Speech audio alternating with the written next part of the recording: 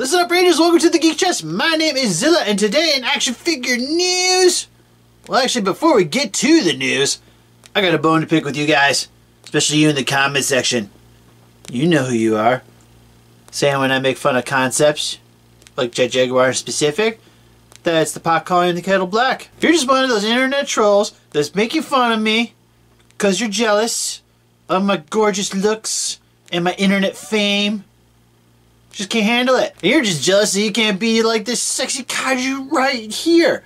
So, that'll show him, Steve. Actually, it's more than just him. I think most everybody make fun of you in the comment section. It's okay. You get a couple of people that appreciate you. Hello, darkness, my old friend. I've come to talk with you again. Because your vision's confidence in me. Alright, well anyways. Playmates has fully showed off what the spoiler alert. If you guys didn't see the title, there are spoilers. If you guys didn't watch the trailer, this might spoil you. We've talked about it previously, so I find it hard to believe that's a spoiler at all really at this point anymore. But they finally showed off what fully MechaGodzilla looks like up close and personal in majority-wise high definition. But he looks like that. Bit of a chungus in terms of kaiju mechs. Must have a big power supply hanging out in that gut. Kind of looks like he's made out of Legos, I ain't gonna lie. And oh god, look at those eyes!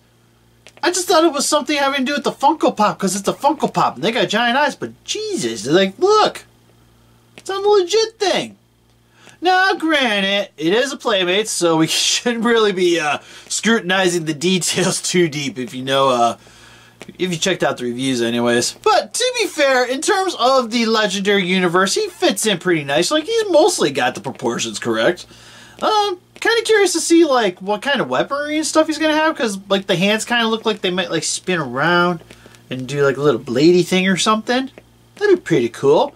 Kind of like the 74 in a way. And I'm going to assume it shoots beams and stuff like that, because if it wasn't a MechaGodzilla that didn't shoot beams, it'd be a little depressing. We all know which MechaGodzilla that is.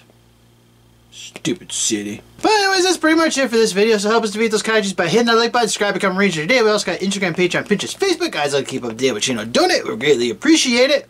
Especially those pity donations. For poor little old me.